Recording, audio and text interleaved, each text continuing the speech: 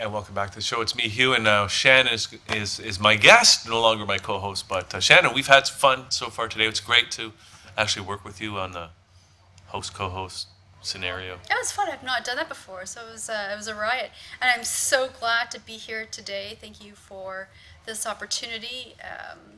I started Extraordinary Women TV here in this spot years ago in 2010. Wow. Yeah, so it's been a while. The time. She flies. Flew by. And so this is really great to come back here. Yeah, well, I'm really looking forward to this here because we're talking about travel, and we got a whole bunch of pictures of you in different locations all over the world. I've got a whole bunch of questions for you. Well, we're going to go through these pictures during the interview, but so what are you doing these days? You're doing a travel blog, or? Yeah, so I'm a travel writer, and so I do write. It's more, occasionally I write travel pieces. Travel is it's the thing that really drives me. It's my passion, and are you a Sagittarius? Inspires me. No, I'm a Gemini. Oh. So I get my creative juice actually from traveling.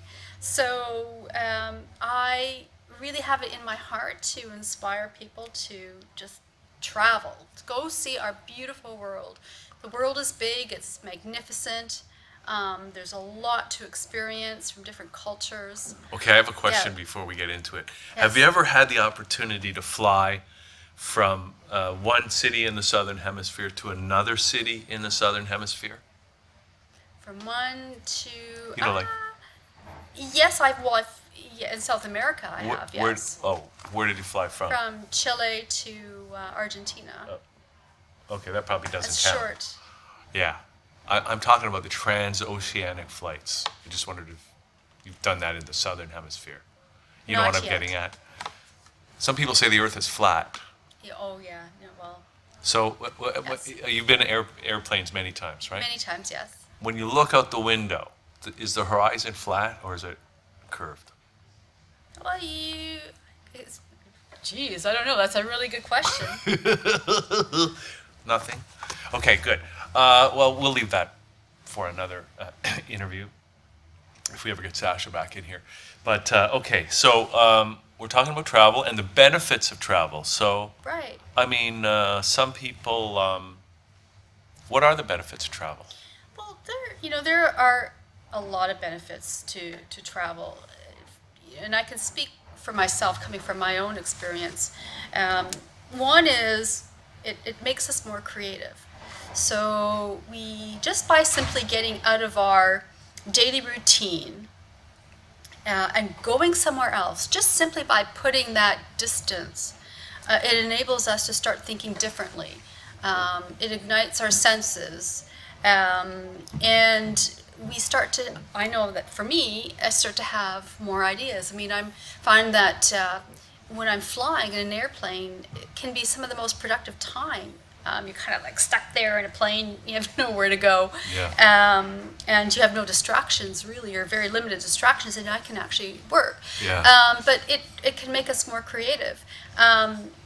Developing more self-worth and confidence, especially when you're traveling alone, and particularly if you're a woman traveling alone.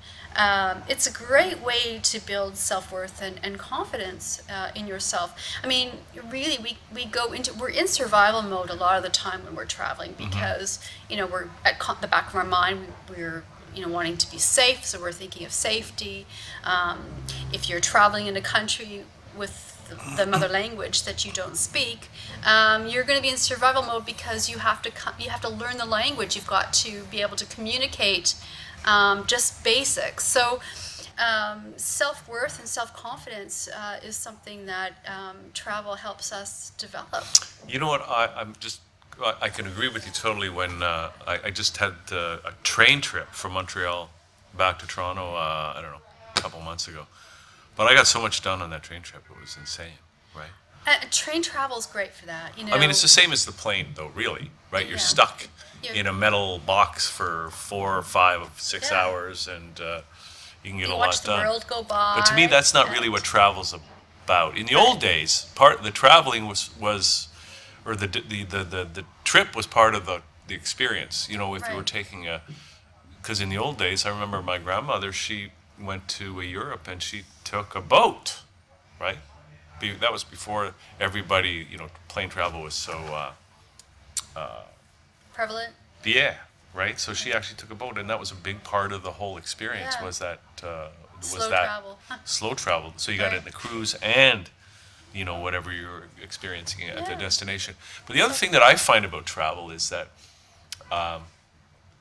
and I had this experience probably every time I travel, but in particular when I was down in New Orleans for 3 or 4 weeks, and I swear it was like a whole lifetime that I was down there. Like every day seemed so long, or the week, the 3 week period.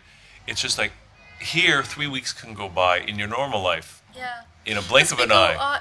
we're in autopilot when Yeah. we're at home. Yeah, We are in our comfort zone. We're in autopilot. We are in our daily routines, and travel gets us out of that. yeah, That is and it doesn't have to be international travel. It does not have to be exciting, adventurous travel.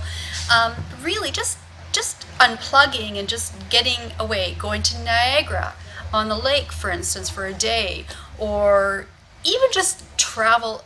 If money is an issue, just travel around your own community. you can do so right? much here in Toronto, even riding your bike up the Don Exactly. Valley, or just seeing something new. And it's this whole idea, which is great for your brain, is Yeah. that it's seeing something new, experiencing something new constantly. yeah, So we are really constantly thinking and being in the moment, reflecting, and there's so many benefits. We meet new friends when we're traveling. that's right. Or right? sometimes People even from all old over the friends. world. Surprising synchronicities Or- can happen, yes, right? and I have bumped into old friends at some other place in the world on train platforms. I know. It's, In airports. Yeah. Yeah. It's great.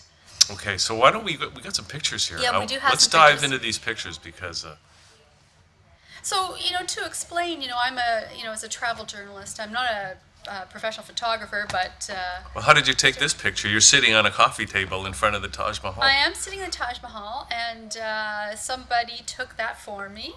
I'm very grateful. That's great. Did you So go it's inside? An iconic place. I did. It's a stunning, beautiful love letter from a man to his deceased wife. Is the story behind the Taj Mahal? It's a What's inside? love story. You only see the outside. Yeah, it's cavernous. Yeah. From what I recall. But yeah, homey. But the art, stunning tile work. I've never been there, but Jay Stoyan went there, I think, and he rode an elephant. I don't know if it was in front of that. No, I don't recall seeing any elephants at the Taj Mahal. Oh, okay. No. Okay, let's look at some more of these Yes. pictures. So this is Switzerland. This is in the Valais region, What? and that's a glacial lake. Isn't that stunning? No, what time of year was that? This was fall.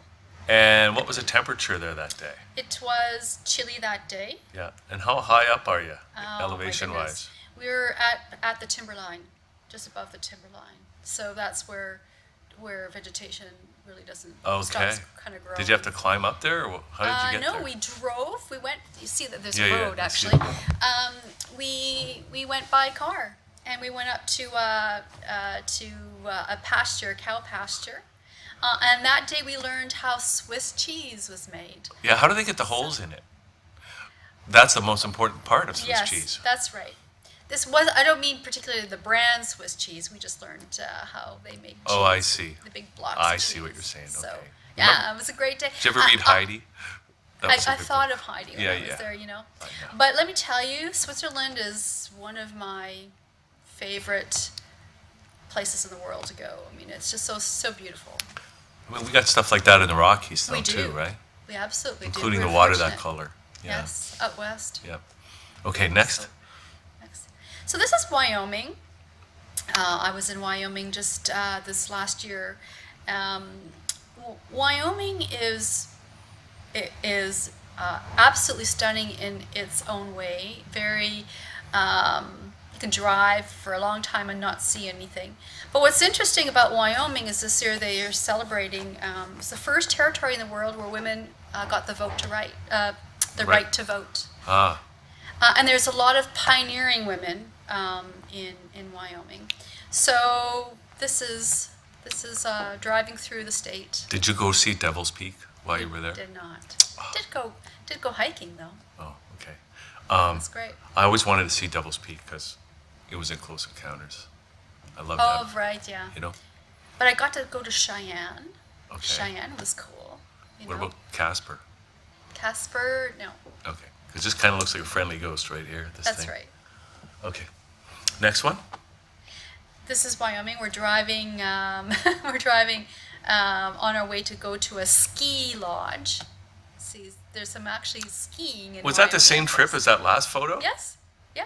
Because you go from one to another. to snow Yeah. now. Wow. Yeah. Wyoming. Wyoming. What made you go to Wyoming? Well, it was a media trip. So just a group of travel writers from around North America. So we were writing about the 150th anniversary of the women's right to vote. So was this something sponsored by the state of Wyoming, the tourist board, or was, something yeah. like that? Yeah. Just curious because Yes, it was. that's cool. Okay, next. Did you go skiing? That's my dog, Bob. No, was he on the trip with you? He was not. Or are you just slipping but him in here we 'cause you slipped want him him in here. To get him on He TV. turns 14 on Thursday. And yeah, He's got a wet nose. he's That a means he's character. healthy, right? Yes. He had a tough spring and summer, but You can bring your dog here. Anytime you bring your dog would to the love that. studio, because we're dog friendly here at that channel. yeah, he would love that. Okay, bring him. Okay. Yeah, so I had to slip my dog in. Yeah, slip him in. Okay. So this is Vienna.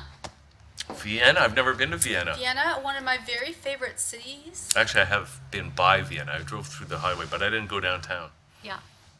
It looks European. How does Vienna compare to Budapest, just downriver? Vienna, a lot of European cities have a lot of similarities, don't they, in terms of the architecture. Because Vienna used to be the place, Yes, right? right, it was the place. We even had a beer named Old Vienna, Yes. right? Vienna, I didn't have a chance, I've been to Vienna a couple of times. This day was a short day. We were there on a Viking River cruise, and it was a day trip.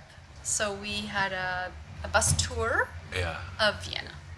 Beautiful. I love those river cruise Yeah, it was ideas. great. I've never been on one, but I just like the idea. Next one.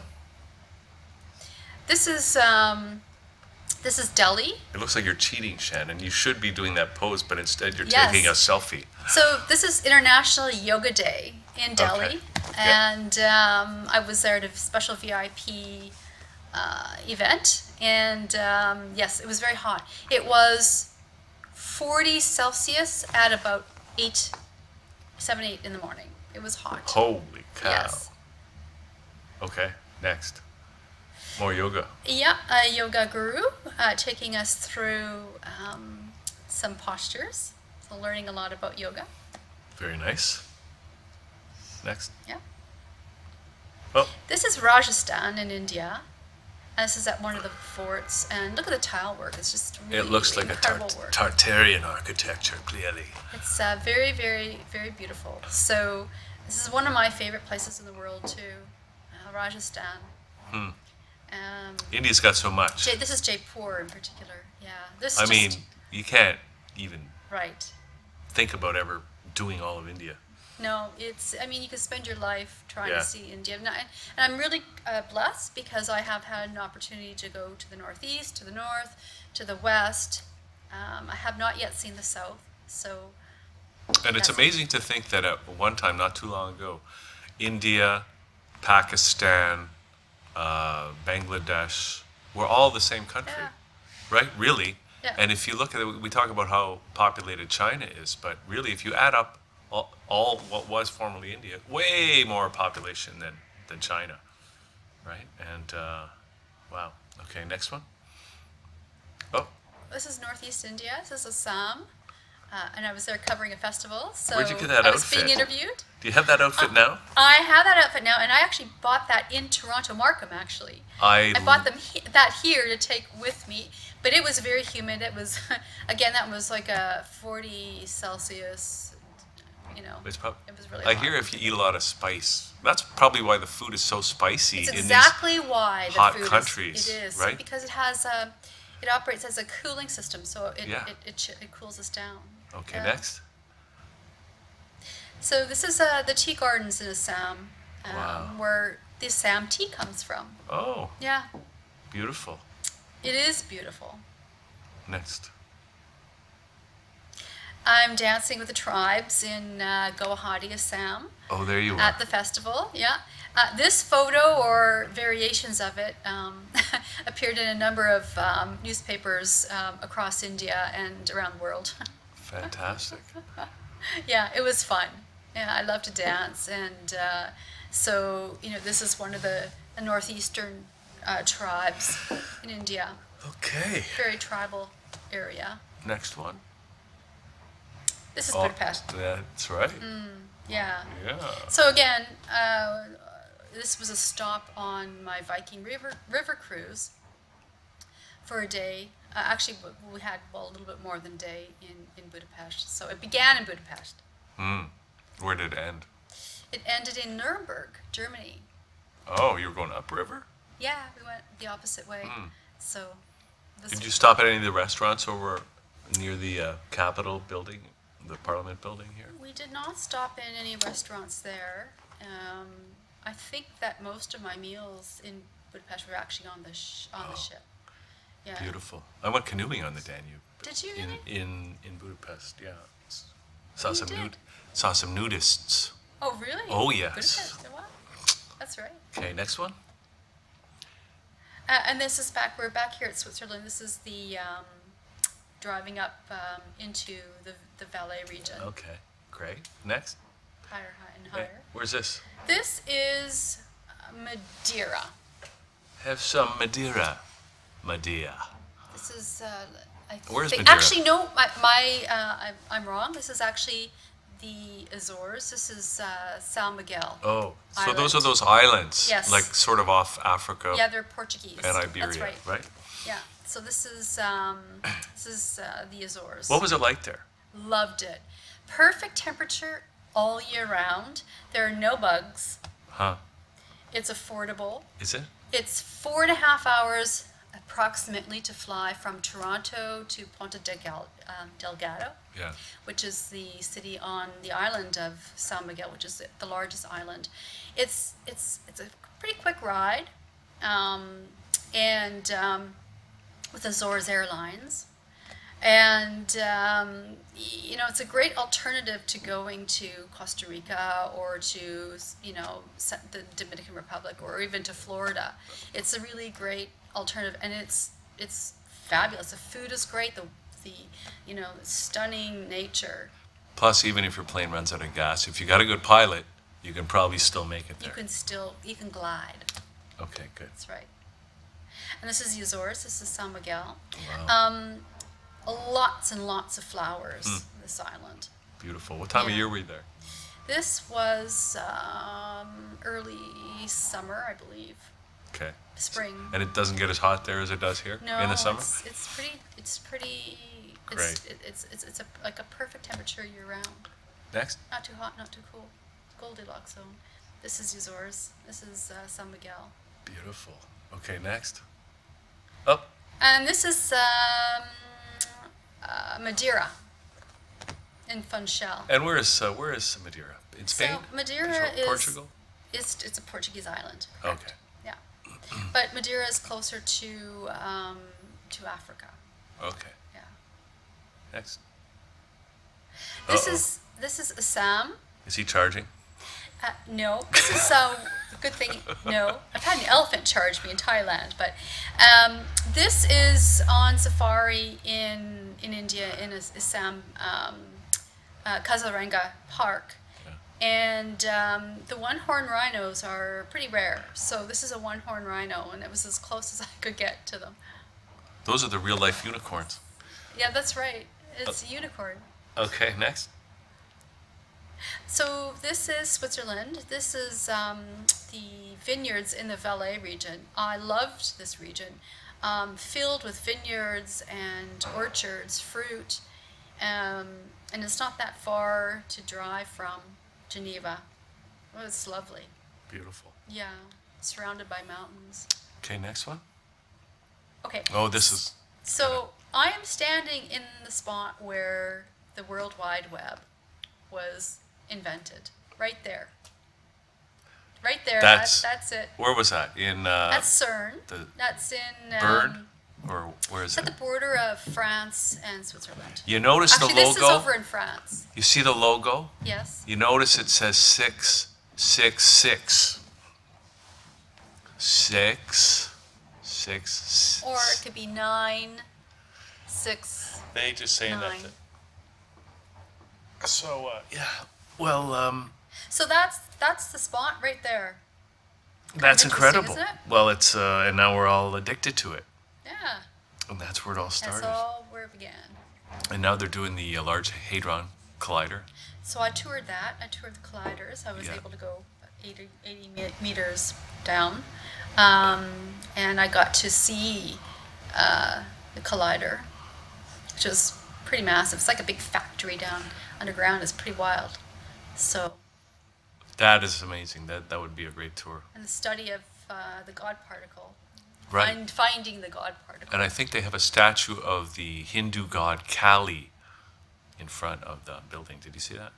Yeah, I don't recall seeing that. I'll have The to take a look at destroyer that. of worlds. Oh, okay. Okay, next one. Let's see what else we have. This is Switzerland. I mean, this is in a restaurant that revolves around 360 degrees. And isn't that stunning? That's a view from lunch. It looks like you're Over pretty lunch. high up, and it's probably not the Yes. winter, and there's lots of snow. That's What was the right. temperature outside there? Do you know? I don't know what the temperature, but we did need Coats. coats. Because I know, yeah. You go up high up, but it gets cold. But we went to it. What was interesting too here is we went to an ice cave actually, where there's ice sculptures underground in a glacial cave, and that was really an interesting experience. Okay, next one. This is a festival in Geneva.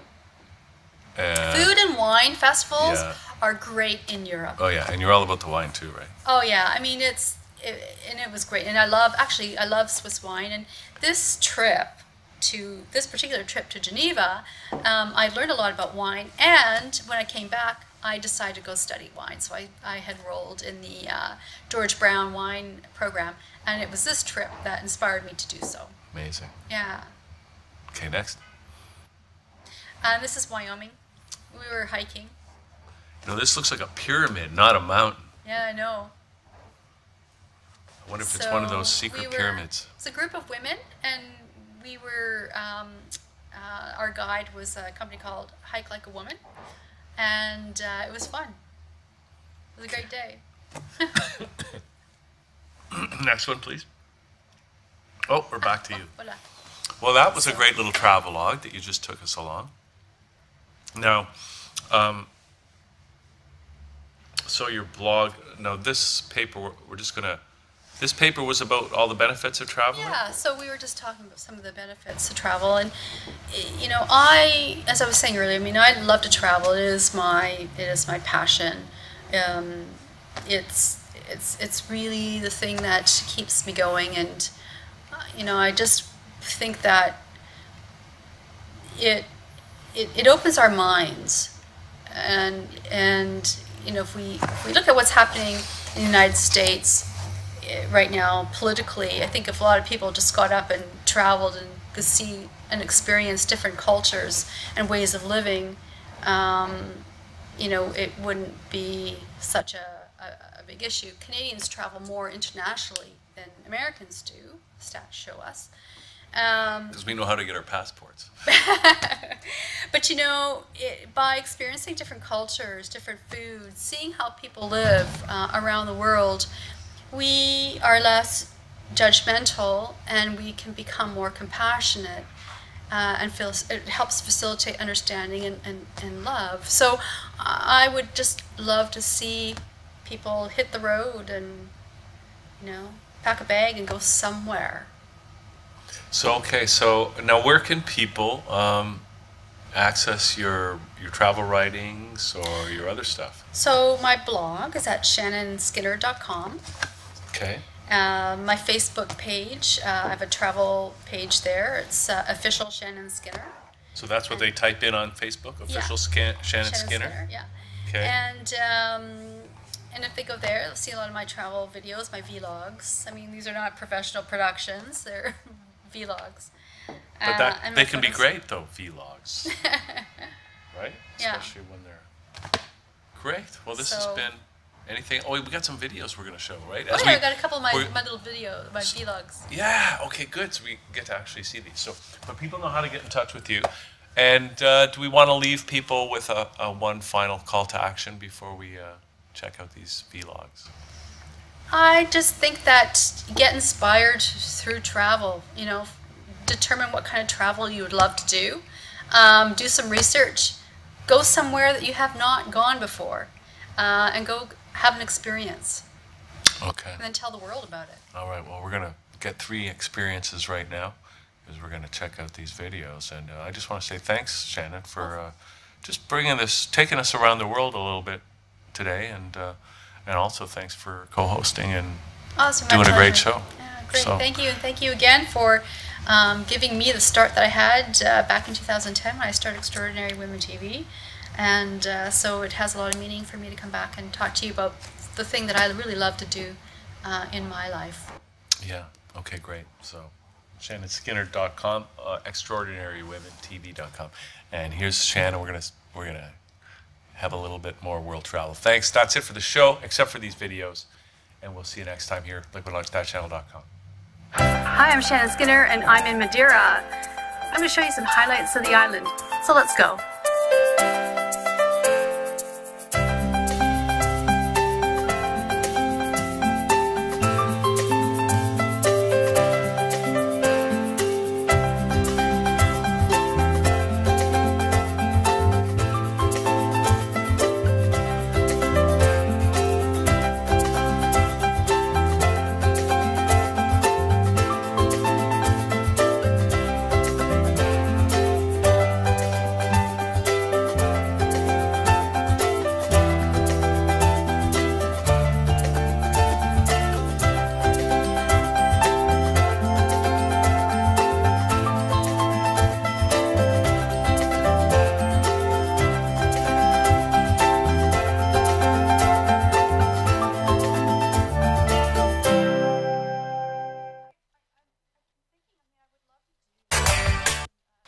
Hi, I'm Shannon Skinner, and I'm in the Azores. I'm on the island of San Miguel.